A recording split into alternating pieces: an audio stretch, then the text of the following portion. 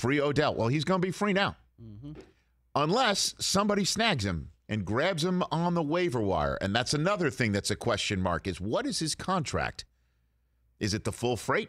Because if it's the full freight, he's going to drop like a stone. And no one's picking him up. And then he's going to be a free agent, which Cleveland knows is a problem. They want him wearing purple. Do they want him wearing black and gold? Black and gold. I don't think he'll be wearing black and gold. Oh, black and gold. I'm just saying that one in the Bayou. Yeah. Well, maybe that you're talking about New Orleans. That doesn't mean I think the NFC is no problem for them. Okay. They certainly don't want him wearing purple. So what? Red and blue? I don't know. Red, white, and blue for the New England Patriots. They don't want that. Yeah. Anyone, but they're So what I'm saying is that the negotiation would be if there's still, if there's less money that's owed to Odell by another team, it might make him more likely to be snagged by the waiver wire as opposed to wherever he wants to go, which Odell doesn't want. Certainly when you've got Brian Flores saying this morning with Devontae Parker doubtful that they're going to look at the waiver wire and see if they could deal with their wide receiver problem that way. Would 13 want to wind up on the you take his talents to South Beach like his Twitter friend? Potentially. I don't know. If Deshaun's there, does he believe in Tua? Does he want to go to a one-win team right now? I wouldn't want to when there's all these other places that can come and go get me. Like New England.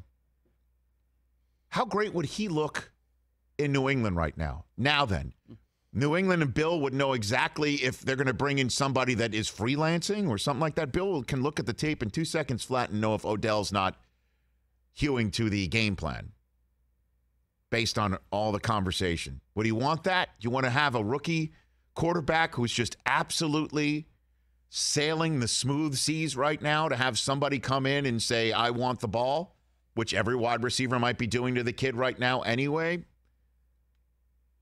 Do you want to bring that in? Do you want to bring somebody in that the quarterback is going to have to say, I've got to get the ball to him? I don't think he's thinking that one split second when he's pre-snap, post-snap, operating this Patriots offense. Do you want that?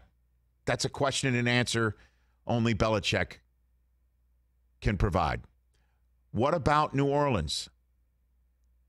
Can New Orleans use him? You bet. With Michael Thomas done for the year, would he want to go back to the Bayou, Odell? Maybe.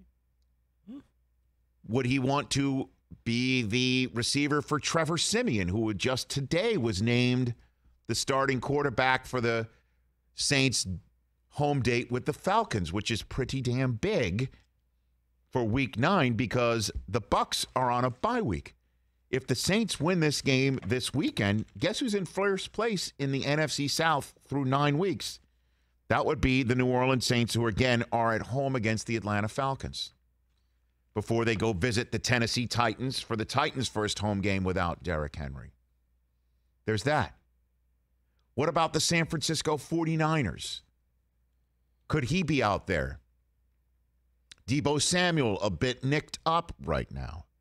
Brandon Ayuk telling The Athletic that he didn't know how to practice, confirming essentially that, yes, he sure as heck was in his coach's doghouse back in September and is beginning to emerge there. You want to add Odell to that mix? Would he want to go there with a rookie quarterback in Trey Lance and or Jimmy G? Because, again, he may not have the choice either. Somebody may snag him on waivers. Another one to throw out for you. Now, this is the place that I'd want to go if I was Odell Beckham Jr. Green Bay, Wisconsin. You've got Aaron Rodgers when he comes back from COVID-19, and we hope he is well. And you've got Devontae Adams. There is no number 2 there, with all due respect to Alan Lazard, the current number 13 that resides there, and Valdez Scantling and the rest of everybody. If you've got Devontae Adams on one side and you've got Odell on another side, and guess what? Of course, everybody needs to hew to a playbook. Everybody's got to do that. And again, this is the big question. Is Odell not in the right spot for Baker? Is Baker not doing what needs to be done for Odell? I know where Steve Smith Sr. resides on that, as he went on my network our network last night and called Baker average and that Odell's gone because of him. And Steve Smith Sr. can look at tape and know what's what. And he pegged that right on Baker. But one guy that can kind of freelance and get outside the playbook to the tune of 2 13-win seasons with Matt LaFleur anyway is Aaron Rodgers. And if Aaron Rodgers is on the final last dance in Green Bay, what better way to get him some help right now, dropped out of the sky, than Odell Beckham Jr., who I think has got a lot of runway left. And I think it would be a remarkable spot for him to wind up, not only because of everything that's gone on in Cleveland and everything that the Green Bay Packers could get out of him, but in terms of his career, what a wild place for him to wind up, since we all know that was the one playoff game that he has played in, was in Lambeau Field, and the talk leading up to all of that was his trip to South Florida. That has been the last high point of the New York Giants franchise. What an interesting bookend things would be right there. You're right. And I think it would be huge for Odell. I think he would totally ball out there. And I think Green Bay, it would be totally uncharacteristic of them to do this. He also punched the wall in Green Bay after that game. He sure did. That's right. He sure did. And so it would be a wild place for him to wind up. But he's got to clear waivers. And interestingly enough, that process will not be done because this whole separation between Browns and Odell happening today, he won't be clearing waivers until Monday. So this is all for us to talk about on the Sunday morning shows, and this is all for us to sit back and wait.